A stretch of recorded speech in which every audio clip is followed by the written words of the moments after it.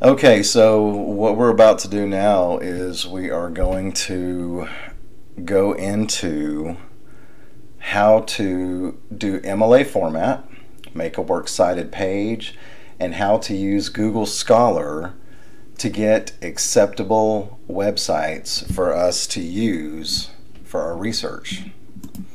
So the first thing that I want to do is introduce you to the research norms. One thing that I want to tell you right now, Wikipedia is not allowed. Do not use Wikipedia, do not quote Wikipedia, do not put Wikipedia on your works cited page. We have to look for websites that are .edu, .org, or .gov. So if you look right here, this is what you would put in the search bar so you can narrow down your searches so they come from legitimate sites. So when I go into Google, if I want to avoid URLs that have .com, then I simply put site colon dot and then let's do org. And now I take a space and then I put in whatever I'm looking for. Okay, so cowboys. Okay, so if you look here, you'll notice that all these websites are .org. Now, of course, Wikipedia is not allowed, but here's arlington.org, sachamber.org, but I'm looking for .org, okay? So that is a way for you to stay away from all .coms. Now, in order to make this as easy as possible, what you need to do is forget regular Google and you need to go to Google Scholar.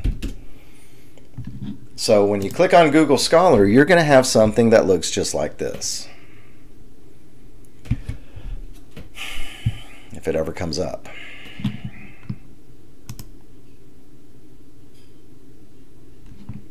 Okay, so here's Google Scholar. Now, what I want to explain about Google Scholar is Google Scholar directs you to scholarly pieces that have been written that are acceptable for research papers and reports.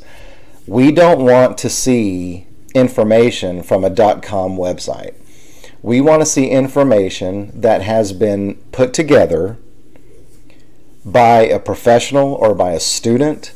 It has been peer reviewed by graduate students and professors, which usually takes months, and it allows you to have unbiased information that you can use that is acceptable in a paper.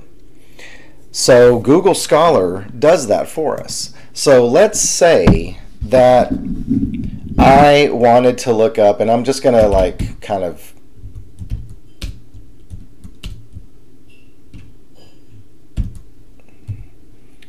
let's see, I'm going to start off with org, and I'm going to put digital watches. Okay, I'm going to write a report about technology, and I'm going to do a report something about digital watches.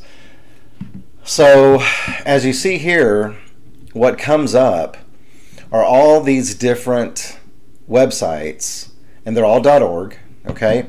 But I just kind of start looking for something, okay? An investigation into round touchscreen wristwatch interaction, design rules based on the analysis of human error, what can a dumb watch teach a smartwatch, okay? So this one looks kind of cool. I'm going to do this one. So I'm going to sit here and I'm going to pull this up.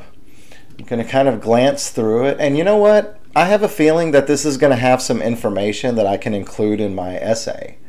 So what I'm going to do is I am going to take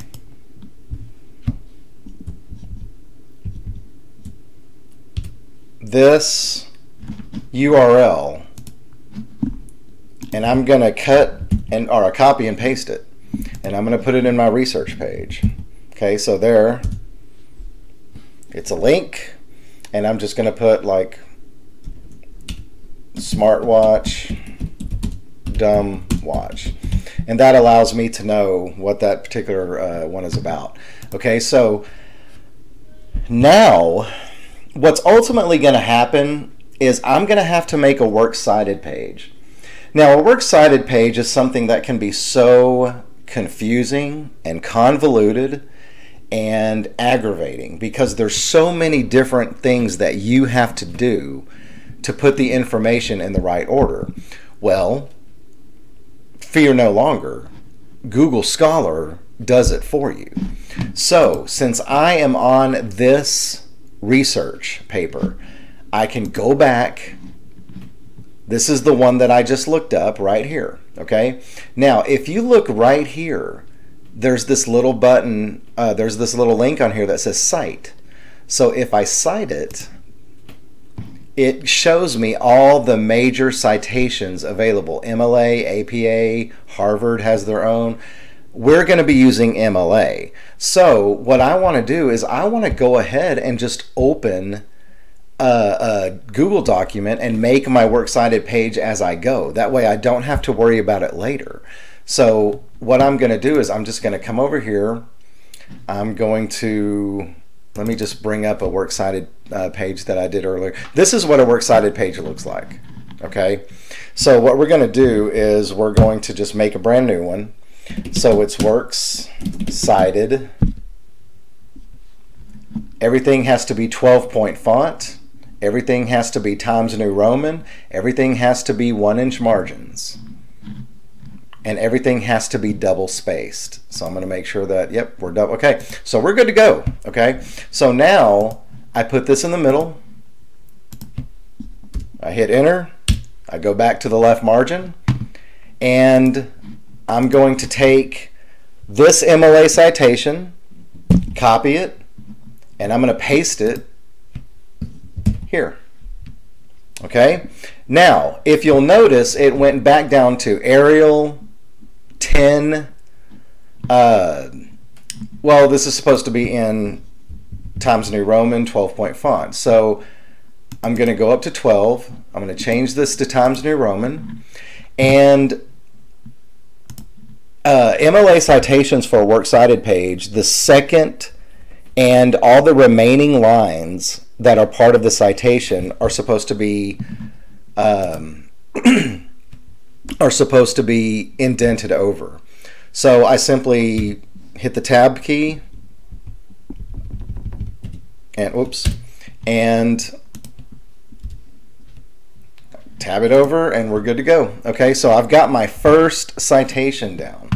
Now I'm going to require that you have 3 citations, or excuse me, 3 things in your works cited page, and I'm going to require that you at least have 2 in-text citations, which will be on another video.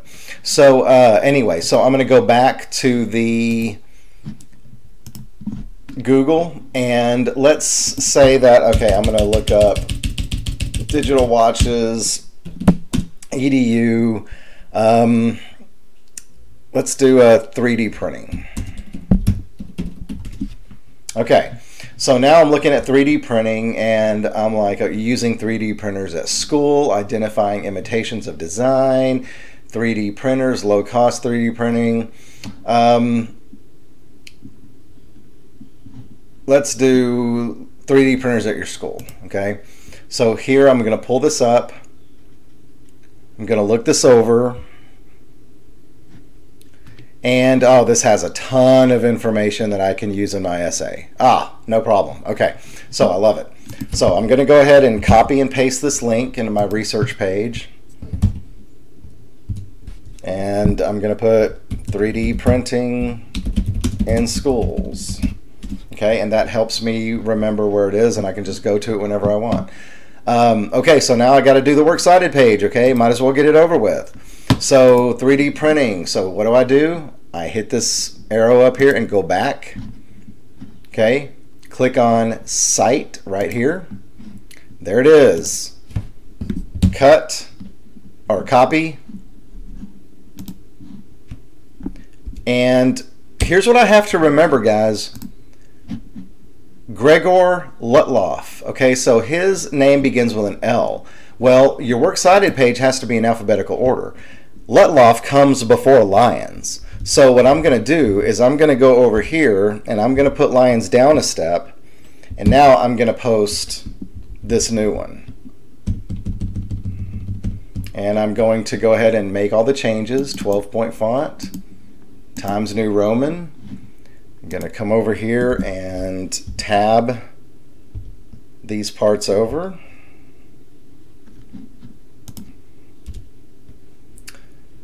Okay, and now I have two citations, and I didn't have to look up any of this stuff or put it together. It was done for me through Google Scholar. Okay, so just to make sure, we're going to do one more, okay? And I'm going to do this kind of quick. So we've done Cite edu and Cite org, so let's do Cite gov. And let's look up smartwatches. All right. Health devices, smartwatches versus smart headphones. When smartwatches contribute to health anxiety. Let's see. I kind of like this one. Okay, so this one looks interesting. So I'm going to check it out. Go ahead and pull it up. Yeah, this looks like it's going to have a lot of information, something for me to quote. So I'm going to go ahead and save this. I'm going to put it in my research page and just kind of title it so I'll know which one that one's for. And now I'm going to go to the works cited page and I'm going to go ahead and do my citation. So here's the thing. Now I'm going to go back and I'm going to hit Cite. And this one, oh my goodness, what kind of name is that? And anyway, we have the name Golpagani, okay? Well, I'm going to go, that's a G. So now I'm going to copy, I'm going to come up here, and G comes before L, so I'm going to move L down one, I'm going to post it, or paste it, and now I'm going to make the changes. 12-point font, Times New Roman,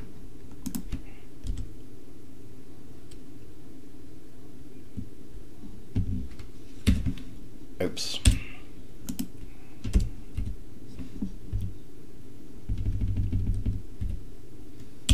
Okay, and now I've done what I can to get these next two. So now I have 3 citations, okay?